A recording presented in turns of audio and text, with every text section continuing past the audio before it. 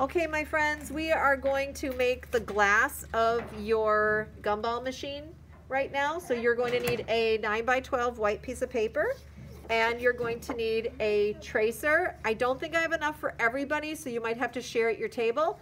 What you're going to do is you're going to place your tracer down, you're going to hold it in the middle, and maybe somebody at your table can help you.